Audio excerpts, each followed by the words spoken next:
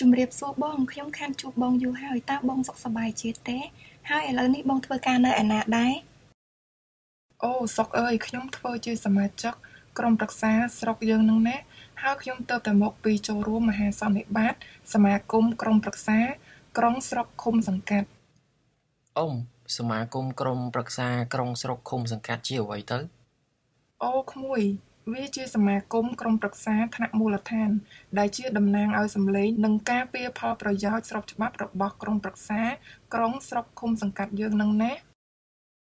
បងគេបង្កើតសមាគមនឹងដើម្បីអ្វីល្អណាស់សុកសមាគមបង្កើតឡើងក្នុងគោលបំណង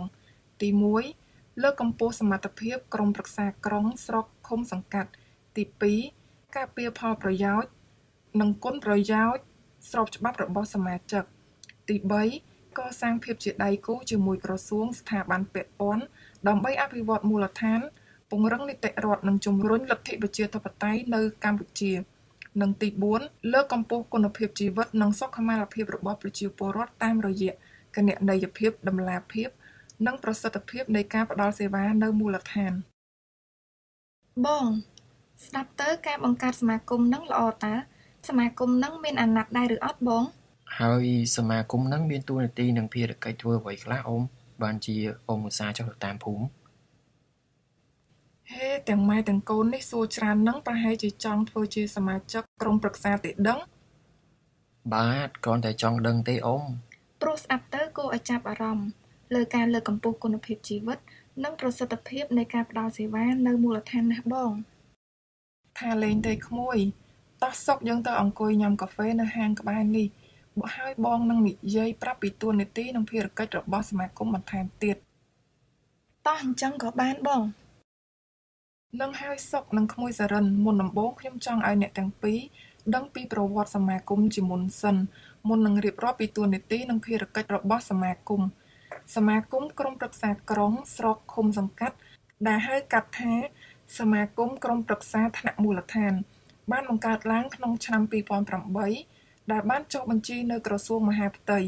តាមរយៈមហាសន្និបាតសមាគមនេះបានពង្រីកនិងបង្កើតឲ្យទៅជាសមាគម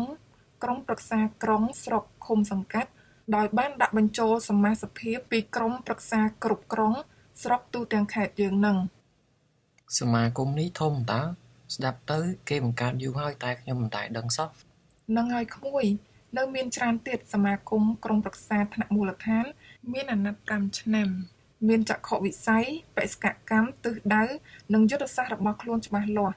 ចក្ខុវិស័យរបស់សមាគមផ្ដោតលើផលប្រយោជន៍សមាជិកក្រុមប្រឹក្សាទាំងអស់ថែមទាំងលើកកម្ពស់ការអភិវឌ្ឍសេដ្ឋកិច្ចមូលដ្ឋាននិងលទ្ធិប្រជាធិបតេយ្យនៅកម្ពុជាទៀតផងរីឯបេសកកម្មរបស់សមាគមគឺផ្ដោតលើការអភិវឌ្ឍសមត្ថភាពរបស់សមាគមថែមទាំងធ្វើការតស៊ូមតិដើម្បីផលប្រយោជន៍ក្រុមប្រឹក្សាស្រុកក្រុងឃុំសង្កាត់និងជាពិសេស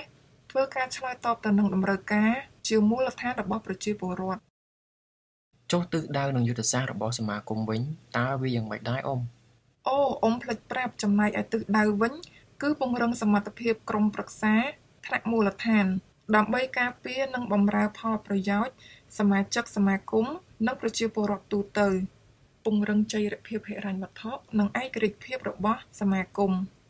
ទំនាក់ទំនងនិងសម្របសម្រួលជាមួយនឹងក្រុមប្រឹក្សាប្រភេទផ្សេងៗអង្គការជាតិអន្តរជាតិមន្ទីរក្រសួងនិងស្ថាប័នពាក់ព័ន្ធដើម្បីឆ្លើយតបតម្រូវការរបស់សមាជិកក្រុមប្រឹក្សានិងប្រជាពលរដ្ឋលើកកម្ពស់សមភាព Gender បរិយាបន្ននិងជំរុញការអភិវឌ្ឍសេដ្ឋកិច្ចមូលដ្ឋានហើយចុងក្រោយដើម្បីសម្រេចនៅទិសដៅសមាគមមានយុទ្ធសាស្ត្រជាក់លាក់7ចំណុចដូចជាការពង្រឹងចីរភាពហិរញ្ញវត្ថុការអភិវឌ្ឍសមត្ថភាពការតស៊ូមតិការផ្តល់សេវាបន្ថែមការលើកកម្ពស់អភិវឌ្ឍសេដ្ឋកិច្ចនិងការលើកកម្ពស់សមភាព Gender និងបរិយាបន្នសង្គមចាស់បងស្ដាប់ទៅក្បោះក្បាយល្អណាស់ការបង្កើតសមាគមក្រុមប្រឹក្សាមូលដ្ឋាននឹងពិតជាមានប្រយោជន៍មែនពិសេសខ្ញុំចង់ឲ្យសមាគមជួយជំរុញការផ្តល់សេវារបស់រដ្ឋបាលក្រុង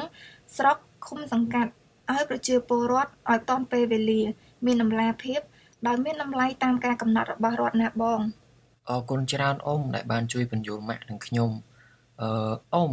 ដូចជាមិនទាន់ ឮអ៊ំប្រាប់អំពីតួនាទីនិងភារកិច្ចរបស់សមាគមអូផ្លេចឲ្យឆឹងហ្មងក្មួយប៉ុណ្ណឹងបានហើយកូនអ៊ំហត់ហើយទេមិនអីទេមីងសប្បាយចិត្តណាស់ដែលក្មួយចង់ចេះចង់ដឹងសមាគមក្រុមប្រឹក្សាថ្នាក់មូលដ្ឋានមានតួនាទីនិងភារកិច្ចដូចជាទី1គឺពិនិត្យនិងអនុម័តក្របខ័ណ្ឌយុទ្ធសាស្ត្ររបស់សមាគមទី2គឺគ្រប់គ្រងនិងដឹកនាំការងារសមាគមនៅចន្លោះពេលមហាសន្និបាតដោយអនុលោមតាមគោលបំណងនិងទិសដៅរបស់សមាគមដូចជាមានបែងចែកក្នុងលក្ខន្តិកៈទី3គឺពិនិត្យនិងធ្វើវិសោធនកម្មលក្ខន្តិកៈនិងបទបញ្ជាផ្ទៃក្នុងករណីចាំបាច់ទី4គឺពិនិត្យនិងអនុម័តផែនការសកម្មភាពនិងថវិកាប្រចាំឆ្នាំរបស់សមាគមទី5គឺពិនិត្យនិងវាយតម្លៃរបាយការណ៍សវនកម្មផ្ទៃក្នុងប្រចាំឆ្នាំរបស់សមាគមទី6គឺរៀបចំរបាយការណ៍សកម្មភាពនិងផ្ដល់អនុសាសន៍ជាលាយលក្ខណ៍អក្សរនិងដាក់របាយការណ៍សវនកម្មផ្ទៃក្នុងជូនមហាសន្និបាតទី7គឺអនុម័តសមាជិកភាពសមាជិកគណៈកម្មាធិការប្រតិបត្តិសមាគម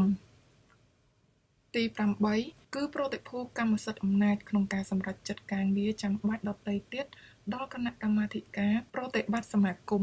ទី9គឺពិនិត្យនិងសម្រេចលើការបង្កើតឬការរំសាយសាខាសមាគមអរគុណច្រើនណាស់បងដែលបានពន្យល់ក្បោះក្បាយបងឥឡូវក្លាហានហើយចេះដឹងច្រើនជាងមុនឆ្ងាយណាស់អូម៉ោង11ហើយខ្ញុំគិតលាបងសិនហើយថ្ងៃក្រោយចាំតែលេងផ្ទះបងដើម្បីពិភាក្សាគ្នាបន្តទៀតអរគុណសុកនិងក្មួយសរិនហើយដែលចង់ចេះចង់ដឹងខ្ញុំសប្បាយចិត្តហើយចាំពិភាក្សាគ្នាបន្តទៀតនៅថ្ងៃក្រោយនៅមានរឿងជាច្រើនទៀតដែលសុកនិងក្មួយសរិនអាចស្វែងយល់បន្ថែមជាពិសេសមាននៅក្នុងខិត្តប័ណ្ណនេះប្អូនយកទៅអរគុណបងអរគុណអ៊ំលាសិនហើយអ៊ំល្អហើយក្មួយ